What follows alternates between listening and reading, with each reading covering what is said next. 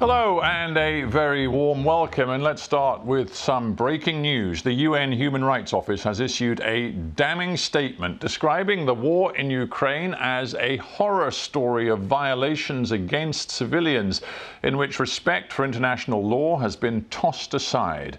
The UN monitoring mission in Ukraine has documented the unlawful killing of 50 civilians in Bucha, northwest of Kyiv, a town shattered in the fight for control of Ukraine's capital. The UN said such killings amount to war crimes, and this comes as Ukrainian officials accuse Russian forces of burying the bodies of hundreds of civilians in mass graves outside the besieged city of Mariupol. Now, this is a picture taken by the US satellite company Maxar on the 19th of March. It shows a cemetery in the village of Manhush, just outside Mariupol. Images taken 2 weeks later, on the 3rd of April, appear to show freshly dug trenches in Manhush. Now, the mayor of Mariupol says the photos show Russia was trying to conceal the number of people it had killed. Well, I'm joined now by Anna Foster, our correspondent in Kyiv.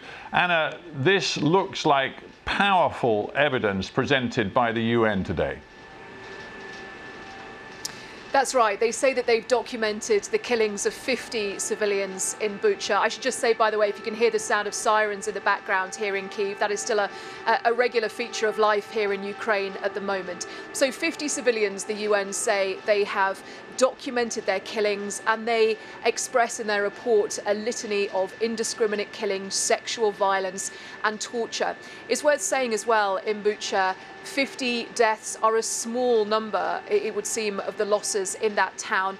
I have been there on various occasions now, and there is that mass grave next to the beautiful St. Andrew's Church in the middle of the town of Bucha, and estimates were that there were 300 to 400 people buried in that mass grave alone. We've seen, of course, the pictures of bodies on the streets, bodies which appeared to have been shot in the back, people with hands bound behind their backs.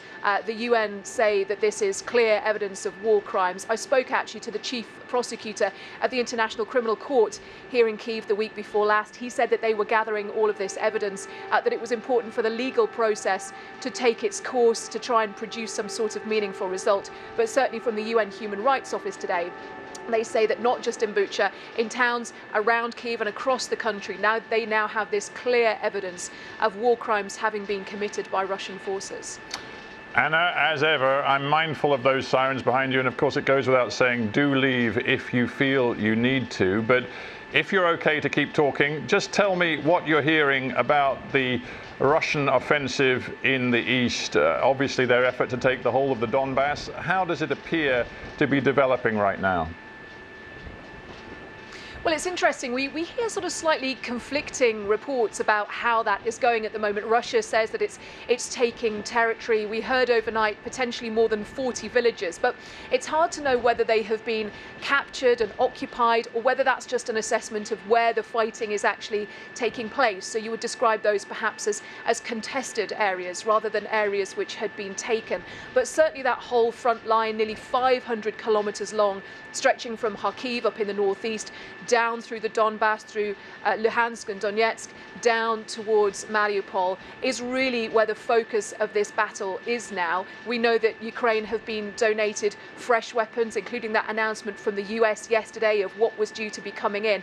President Zelensky has made the point repeatedly that while he is very grateful for those weapons donations, time is of the essence. They need to be brought here, and they need to be moved towards the east, where the fighting is ongoing. We hear reports of near constant shelling in those areas, and Ukraine say if they're going to push back, if they're going to hold off the Russian advance, they need those heavy and sophisticated weapons, and they need them at the front line as soon as they can manage.